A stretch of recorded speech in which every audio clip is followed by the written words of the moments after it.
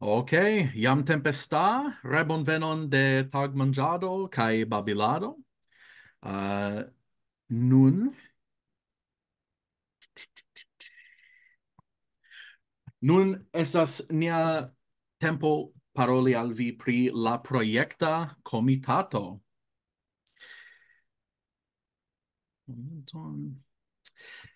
Mi vere deziras ke Zoom ne kaŝus la fenestron kiam mi dividas ekranon. Estas iomete ŝanceliga. Ai ve. Sed mi devos simple toleri ĝin, mi pensas. Do, saluton, bonvenon, Projekta Komitato. Mi estas Logan Hall, la komitat estro, kaj kun mi estas Enrico. Ni estas eble la plej nova komitato, pli malpli. Um, do mi ne certas ke mi havos tiom multe kiel aliaj komitatoj por priparoli hodiaŭ, sed ni ankoraŭ ĉiuokaze feliĉas kaj ĝojas pro la oportuno prezenti nin al vi kaj diskonigi nin kaj niajn ambiciojn. Ni fondigis lasjare en aŭgusto, tamen pro vojaĝoj mia flanke kaj aliaj okupoj. Verdire ni komencis eble en septembro, oktobro. Do ni aĝas duonjaron esence. Ĝuste nun ni havas kvar membrojn, mi kaj Enrico, kaj ankaŭ Vincio, kiu jam estis menciita kiel unu el la instruantoj de la reta kurso de Nask ĉiare. Li ankaŭ instruas kurson por la Londona klubo, kaj Machiazzo. Cio comencigis laŭ mia vidpunkto, laŭ mia rigardo, dum la landa kongreso lastjare, tio estis mia unua, kaj homoj pridiskutis tie, kiuj pliaj komitatoj valorus al la organizo aŭ estus gravaj. Kai effektive el tio aperis du, la nia kai la komitato pri komunikado. Kai mi audis frazon, mi ne memoras precize kiel gi estis vortumita reale, sed en nia fonda documento ni essence registris nian mission, ne devizon, kiel esperantistoj havas ideojn, kaj Esperanto usoa havas rimedojn. Verdire mi memoras la frazon iomete malsame, mi pensis ke io diris Esperanto usoa havas monon. Certe en scherza humoro, sed humoro. Sed verdire, ja, estas mono kai multaj aliaj rimedoj, kiujn havas Esperanto usoa, kiujn oni investas en la organizaĵon, sed ili devas esti destinitaj, kaj fojfoje ni petas al la membraro, en kiu ni investu, kion ni subtenu por la bono de la organizo kaj la movado. Mi lasos al Enrico paroli pri niaj ĉefaj respondecoj. Nu, kiel nia nomo indikas, ĉu ne ni respondecas pri ĉu iu parolis? Pardon, aliulo, mi riparis. Bueno, do jes, kiel nia nomo indikas, ni respondecas pri projektoj, pri volontuloj, ĉu ne? Do precipe ni volas serĉi, peti kaj akcepti projektproponojn. Do se vi havas ideon, ĉu vi havas eble ideon por ludo, por libro, tradukado, vi povas veni, ĉu ne? Kaj ni devas taksi tiujn kaj renkontiĝi kun la projektestroj, do tiuj kiuj fakte havas la ideojn. Ni devas registri kaj direkti la labor rimedojn kiujn Esperanto usoa havas, do tio estas volontulojn, eble monon se homo bezonas tion, diskonigon kaj reklamado, ĉu ne, ili estas preskaŭ la sama afero, sed ne ĝuste la sama. Ĉu ne? Do reklamado temas pri kreado de reklamoj kaj diskonigo temas pri fakta afiŝado. Do ni povas afiŝi por porque homoj sciu pri la projektoj, ĉu ne? Ni devas konsili al la estraro pri projektaj petoj, do se homo petas monon, la komitato ne estas tiu kiu decidas ĉu aŭ ne tiu projekto ricevas monon, temas pri la estraro, sed nia laboro ankaŭ estas faciligi tiun laboron por la estraro, porque ili havu ĉu ne ideon de la projekto. Kaj kompreneble ni ankaŭ devas daŭre subteni la ĉitan projektojn, ni renkontiĝos plurfoje kun projektestroj por vidi ĉu ili bezonas pli da helpo, ĉu ili bezonas alian rimedon eble. Kaj ni volas esti la enirejo al Esperanto uso por projektoj, do ni antaŭe estis iom konfuze, mi havas projekton al kiu mi kontaktu ĉu al la estraro mem, ĉu mi iru al la al iu alia komitato, do ni volas esti ĉu ne sendube, porque homoj sciu al kiu iri por ricevi rimedojn, ĉu ne? Kaj Brandono levis la manon dum momento pri la retpoŝtadreso, ĉu ne? Aŭ laŭ la babilejo. Efektive mi ne celis levi la manon, mi ne scias kiel tio okazis, sed la, la retpoŝtadreso estis nevidebla sur la ekrano. Oh, ĉu vere? Momente.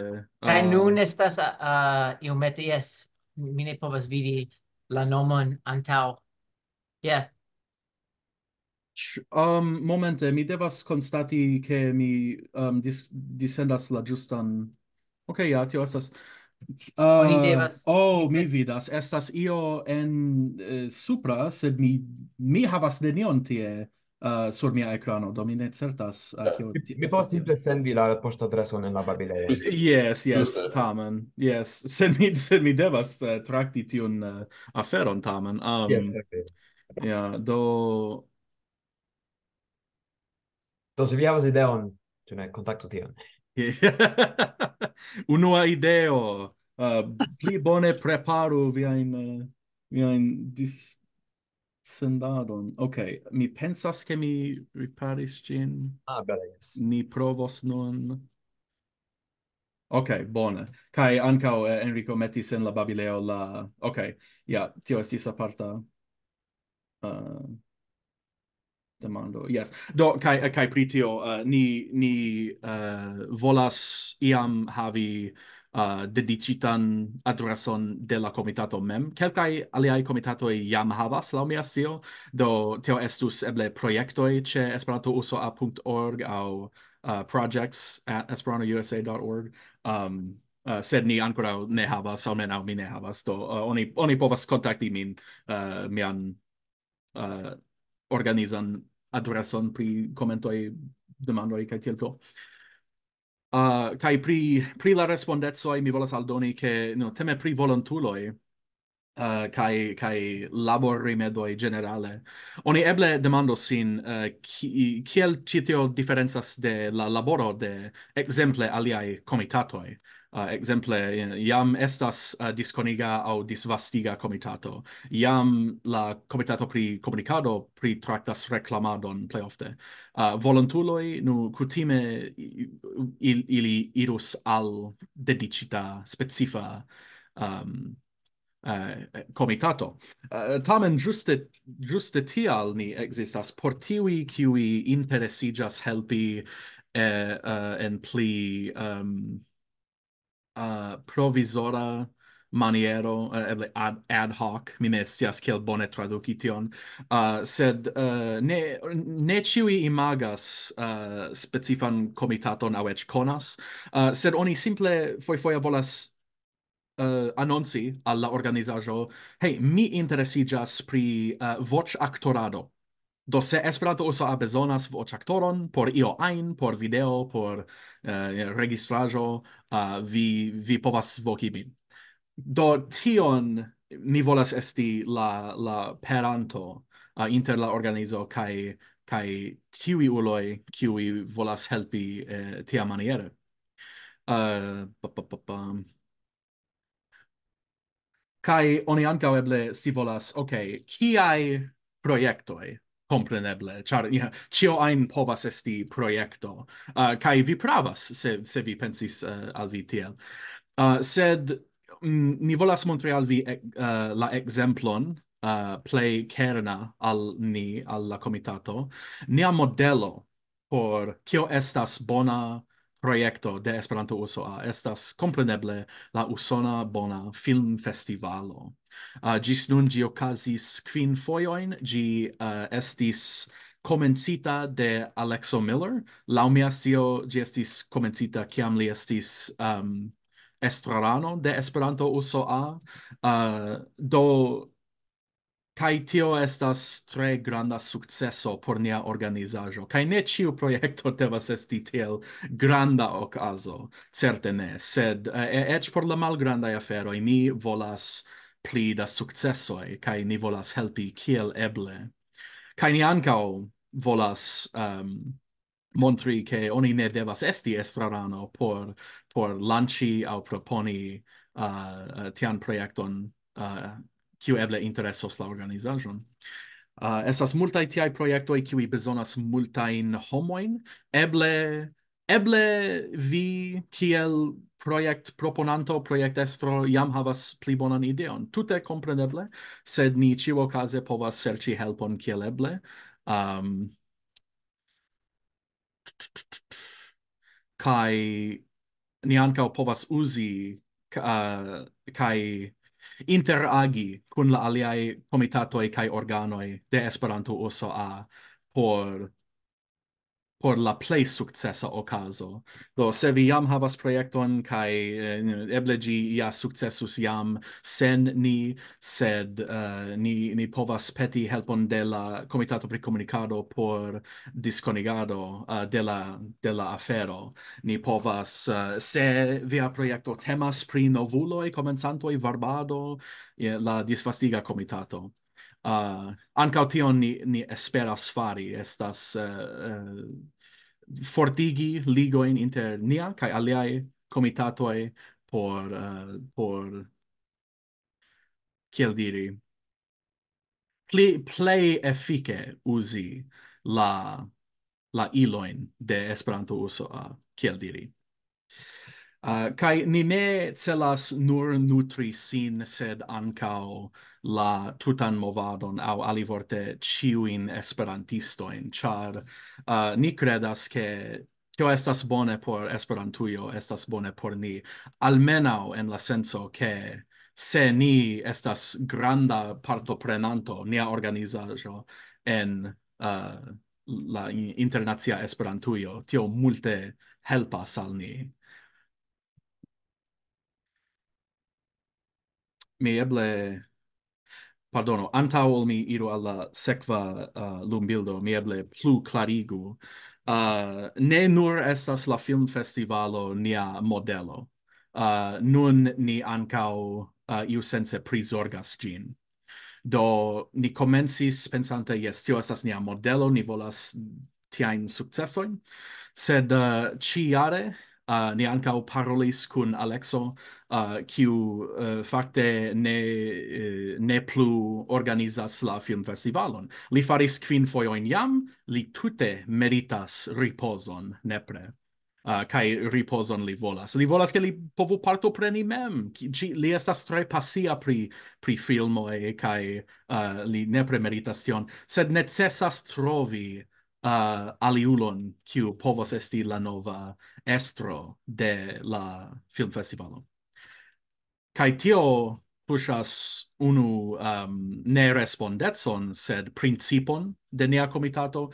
Ni verdire ne volas posedi aŭ regi projektojn. Ni volas ke se oni jam havas projektojn, oni povas teni ĝin.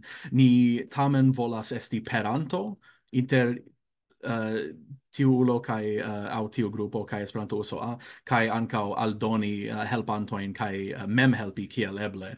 Do tiu okaze Alexo serĉas novan estron de la filmfestivalo.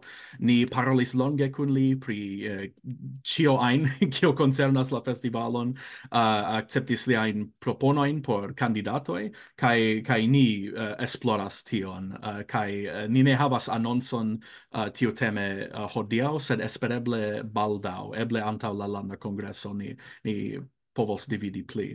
Sed ĝuste tion ni prizorgas. Kai ni ankaŭ povos helpi pri la administrai aferoj, por ke la estro mem ne devos fari ĉion, kiel diri. Sed por pli konkreta ekzemplo de kion faras la komitato, ni nur devas atenti ViA. ViA kio? ViA virtuala antaŭ kongreso, kompreneble. Fakte, kial kongresi antaŭ la kongreso? Nu, mi iomete parolis pri tio dum la programero de la presento de la estradaj kandidatoj. Sed tio estis unu kialo kiu estas ĉefa en mia koro. Mi volis ke la estradaj kandidatoj havu bonan oportunon antaŭ la landa kongreso por montri sin al la membraro. Kaj ju pli ni pensis, des pli ni agnoskis ke estas multaj aliaj grupoj kaj komitatoj kaj fakogrupoj kaj eĉ simple individuoj en Esperanto uso A, kiuj estas al multaj ne bone konataj. Oni faras multe da laboro, sed oni ne scias. Ni volis doni ŝancon al ĉiuj prezenti. Sed verdire, kvankam ni agnoskis la valoron, laŭ ni, almenaŭ, de antaŭ kongreso, ĝi ne estis nia ideo. Kai tio bone exempligas la celon de la komitato. Ni ne estas think tank. Iu alia havis la ideon, sed ni estis disponebla por realigi ĝin. Ĉiuokaze estis Charlotte Burton havis la ideon havi iun eventon, tiam ŝi nomis ĝin Town Hall, kai ni ankoraŭ ne decidis pri bona traduko de tio al Esperanto, ni simple ŝanĝis la nomon, sed ŝi ne povis aranĝi ĉion pro aliaj aferoj, kaj multaj troviĝas en tia situacio. Multaj havas ideon aŭ agnoskas valoron aŭ bezonon, eĉ bezonon, kion povas plenumi Esperanto-USA. Kai ni mem povas helpi, kai ni ankaŭ konu la ulojn kiuj povas helpi, certe. Kai ni ne povis fari ĉion ĉi sen la helpo de niaj prezentantoj kaj aliaj membroj de la organizaĵo kiuj helpis nin pri tio. Do mi pauzos por momento por demandi kiel vi taksas ViA ĝis nun. Eble pli bone skribi en la babileo, ni donos alian ŝancon poste por dialogo, sed ni certe volas aŭdi kiel vi opinias ĝin. Certe ni povos fari kelkajn aferojn pli bone, sed ni esperas. Ni esperas fari la antaŭkongreson jare, kiel la landa kongreso estas. Do viaj rimarkoj helpos multe. Projekto povas esti unufoja afero, aŭ ĝi povas esti ripeta afero laŭ jaro, kiel ĉi tio, aŭ ĝi povas esti kiam oni pretas, kiel pri la filmfestivalo. Sed ĉiaokaze. Ok. Do finfine mi lasos al Enrico paroli pri niaj enketiloj aŭ varbiloj, kiujn ni feliĉe prezentas eble anticipe al vi hodiaŭ. Bone do, jes kiel ni jam pridiskutis, ĉu ne? Se vi ŝatus esti volontulo aŭ helpanto, ĉu ne? Tio vi povas uzi ĉi tiun ligilon. Tio ne nepre signifas tamen che vi devas iĝi membro de la komitato. Eble vi simple volas esti disponebla por projekto do eble vi povas diri mi ŝatas redakti filmojn, do se estas projekto kiu bezonas tion, jen mia nomo, do se vi trovas projekton tian, simple sciigu min, ni ankaŭ povas fari tion, do vi povas uzi tiun ligilon por ke ni konsideru vin por postenaj, por estontaj projektoj, kaj kompreneble, kiel ni jam menciis, se vi havas projekton, se vi jam havas ideon pri io kiu ŝanĝos Esperantujon, bonvole sciigu nin tuj, kaj jen la enketilo ankaŭ por proponi projekton. Mi provis meti la ligilojn en la babileo, sed mi konstatas nun ke la prototopo necesas por klakebleco. Yes, pli bone. Um, Kai ankaŭ, kial estas du apartaj, nu unu estas la maldekstra por volontuloj aŭ helpantoj estas estas esence tut organiza. Ni petis de aliaj komitatoj kiuj serĉas novajn membrojn, iliajn informojn. Kai ancao per tiu enketilo ni registros interesitoin pri diversae aferoi, kai esperas contacti vin ocase de tauga proiecto en la estontezo. Certe la enketilo nur crescos estontece se aperos pli da comitatoi au kiam novai proiectoi aperos, sed iam vi povas attentigu nin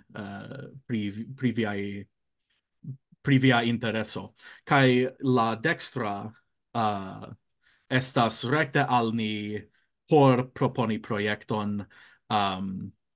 Ni ankaŭ ricevas alimaniere, eble per Slack aŭ per retpoŝto. Tio povas esti iom malorda tamen, do preferinde estas tiu enketilo se oni volas komenci tian diskuton kun ni pri eblaj projektoj. Mi ankaŭ volas klarigi ke teme pri mono kiel resurso. La komitato esploras havi jaran sumon. Ni ancora ne havas, ĉar ni ancora ne bezonas. Ni ĝis nun ni nur prizorgis projektojn kies financoj estas jam pritraktitaj. La filmfestivalo ekzistas dediĉita fonduso por tio, kaj la reguloj pri tio estas jam deciditaj. Tamen, se oni diros al ni, hej, mi faros jen kaj jen kaj jen, kaj mi bezonos $50 aparaton por tio. Parto de nia respondeco estas esplori tion. Kaj ĉiujn tiajn detalojn ni povos diskuti post submeti proponon per tiu enketilo. Kiel amuza exemplo, oni messagis min ĉe Telegramo. Oni volis krei Blu-ray discs el la filmo 1910. Do, tian aferon ni devas kontroli, ĉu Esperanto uso volas subteni tion, ĉu ni vidas la valoron, kaj se jes, kiel ni povas helpi, aŭ ĉu ni povas helpi parte. Eble ni ne povas doni monon por fari tion, sed se estas alia helpo, se vi bezonas spertulon en specifa fako. Do tion ajn, ni bonvenigas viajn proponojn kaj ideojn. Ok. Tio estas ĉio en nia plano. Dankon al ĉiuj pro viaj spektoj kaj ĉeestado. Nun mi kontrolas la tempon por kiom restas demandoj. Mi fakte simple volis respondi alla demando de Alena pri Bone. serĉo de kunlaborantoj, ĉu ne? Do jes, se vi havas ideon aŭ vi simple volas kontakti homojn kiuj interesiĝas pri la samaj aferoj, ja kontaktu nin kaj ni povas diskonigi la homojn kiuj ŝatus kunlabori, ĉu ne? Bone. Kai ankaŭ estas demando de Bill Maxi, kiom da mono pli malpli Esperanto uso kutimas disponigi en unu jaro por subteni la projektoj. Do, ja, pardono, do, ĝis nun ni ankoraŭ penas kalkuli, ĉar nun ni komencas akcepti proponojn, kaj eble la plimulto de proponoj ne temos pri mono, ĉar tre ofte oni nur bezonas desegnistojn por fari distonaĵojn aŭ varbaĵojn por la movado, aŭ aferoj kiel ViA, kiuj vi ne devis pagi por ĉeesti hodiaŭ. Kaj tiajn aferojn. Do ni ankoraŭ esploras, ni esperas paroli pli kun la kasisto estontece por havi pli bonan ideon longdaŭre. David Beck, Justin Nun kaj Matteo Brooks ŝajne post kelkaj monatoj. Sed ni imagas havi eble kelkcent se ne apartenantajn al ni, almenaŭ en ia budĝeto. Ni verdire ne volas trakti grandajn sumojn de mono. La mono ne estos nia. Ni kalkulos tamen, kaj ni faros consilojn al la estraro. Kaj jam faris, sed denove, ĝis nun neniuj niaj projektoj temis pri mono aŭ havis monon. Sed tiuokaze, kompreneble, ni kunlaboras forte kun la estraro por konstatigi pri tio. Kaj poste estas demando de Rafa. Ĉu la sin proponintoj estu nepre membroj de Esperanto uso A? Ĉu eksterlandanoj povas proponi aŭ helpon aŭ projekton? Jes, do ĉiuj homoj rajtas proponi ion ajn. Kompreneble, se temas pri projekto kiu estos en Usono aŭ kiu okazos kun usonanoj, tiu havos pli altan gravecon por ni, ĉu ne? Sed kompreneble ĉiuj rajtas kaj ni ŝatus helpi Esperantujon ie ajn. Ja, mi consentas. Estas simple temos pri prioritato. Compreneble, se ni ricevos proponon ene de Usono de membro, tio eble havos plian prioritaton, sed eble esperantista organizo de alia lando havos proponon kaj tio tiel estos kunlaborado. Tio certe tian aferon ni certe bonvenigas.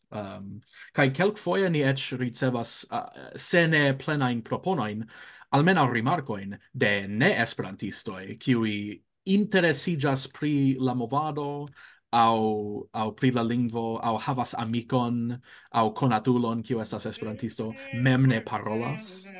Sed bum, bum. Oh, ve. His voice cuts down through the hollow and he calls.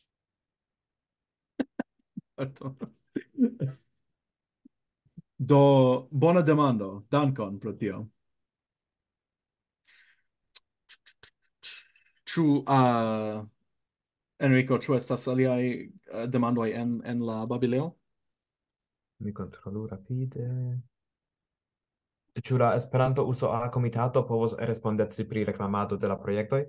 Nu, se mi supozas ke se la komitato decidas ja respondeci pri tio, ĉu ne, ĉar ni ankaŭ povus simple doni tiun laboron al volontuloj kiuj ŝatus fari tion, sed se ni ja decidas fari tion mem, kiel ekzemple por ViA aŭ por la filmfestivalo, ni povus kunlabori kun aliaj komitatoj, kiel Kuo diris la Kopoko, por certigi ke ĝi estos bone reklamita, sed ne nepre. Povus esti ke volontuloj estus la reklamantoj. Ja.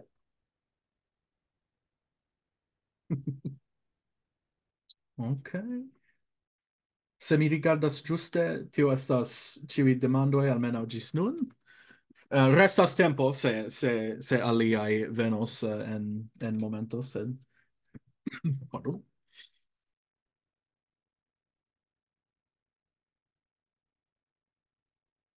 Mi ĉiuokaze sigos dividi la ekranon. Pli bone, nun mi povas vidi ĉiujn denove. Mi multe preferas tion. Brandono?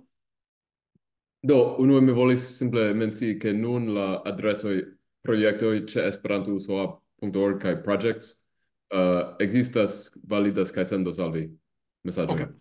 Ok, bone. Do eble ni metu ankaŭ tion en la babileo por Yes, vi diris ke ambaŭ validas projektoj kaj ambaŭ. projects. Ok. Yes. Ja, bone. Kaj mi si volas, ĉar estis multaj komentoj en la babileo, mi si volas, ĉu iuj el la ĉeestantoj havas pensojn pri la nunaj ĝis nunaj projektoj aŭ ĉu iu havas jam ideon pri projekto kiun tiu volas mencii. Mi volas aŭdi. Mi metes mian ideon en la enquetilo, sed mi volas mencii che mi fares retpaĝon pri etimologio, Esperanta etimologio, che mi ne scias precise kio mi volas fari, sed mi nur volis havi helpon, sed mi povas um, uh, doni la retadreson ene de la babileio, che mi conhavas ĝin con ĉiuj. Bone, bone. Mi ankaŭ mencias ke mi mencios du aliajn ekzemplojn sed momente. Oh. Unu ekzemplo kiu laŭ mi influis la kreon de ĉi tiu komitato estas fakte usone persone. Eble tio estas nur mia perspektivo, sed en Montrealo, laŭ mia scio, en 2022, estis proponita al Esperanto uso A. Ni devas havi podcaston. Tio estas bona, vigla afero kio mankas en la movado. Ne estas sufiĉe da bonaj podcastoj. Kai Esperanto uso a mem tre ŝatis kaj traktis serioze la ideon, kaj la rezulto estis usone persone. Laŭ mia scio tio ne estas nepre ligita al la organizo, ĝi fariĝis sendependa afero, kaj ankaŭ tio validas, sed simple ke la organizo aŭdis tiun rimarkon kaj sciis aŭ konis membrojn kiuj interesiĝis pri tio. Do tio estas unu bona ekzemplo, alia bona ekzemplo, kaj mi havis duan en mia menso, kaj nun mi serĉas ĝin.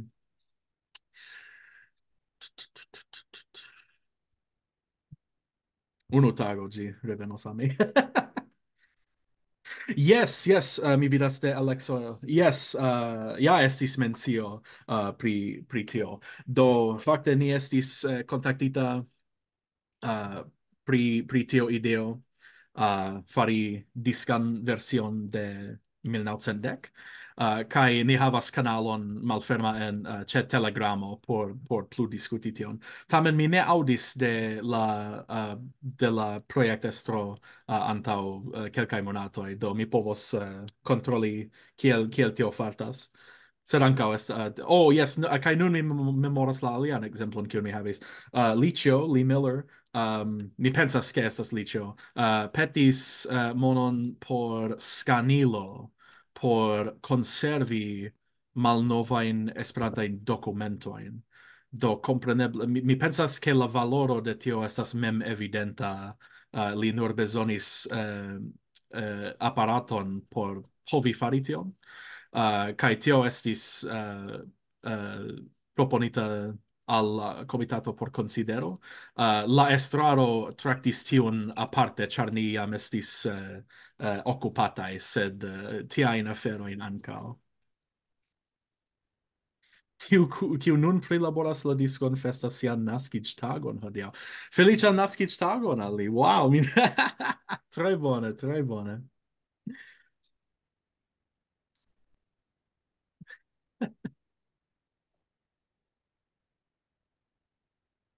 Bone. Kaj nun mi vidas la ligilon al etimologio.org. Tre bone. Oh, yes, do mi respondos al la commento de Bradford. Esperanto uso havas tro malmulte de fac grupoi. Mi supposas special interest groups, tiel mi traducas ĝin.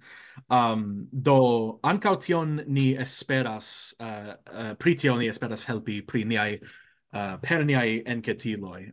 Ni fakte volis aldoni existantajn fakogrupojn al la enketilo antaŭ hodiaŭ, sed ni volis diskuti plu kaj akiri al ni pli bonan komprenon kiel fakogrupoj en Esperanto uso funkcias,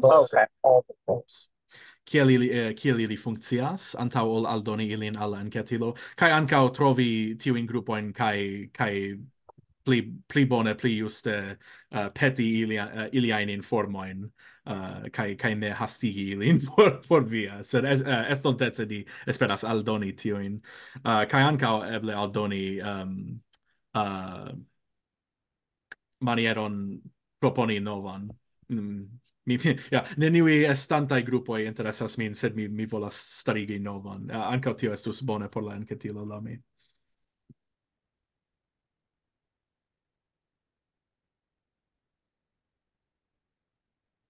Tre bone. Se iu ein havas sperton pri la bruligado, kiel diri, de diskoj, bonvole kontaktu Alexon. Kaj se ni ricevos, se oni rimarkos al ni pri tia sperto, ni plusendos al Alexo ankaŭ. De Elena por respondi pri la projekta demando. Kaj petas konsilio homoj.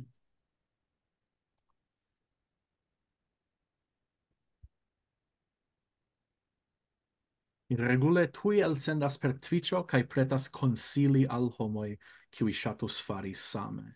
Tio povus esti kunsido laŭ mi aŭ certe estas pluraj manieroj diskutindaj, sed jes, tre bone, tre bone. Mi volas vidi pli da elsendistoj en la movado. Nepre, nepre. Okay. Mi pensas ke tio estas ĉio ĝis nun. Okay.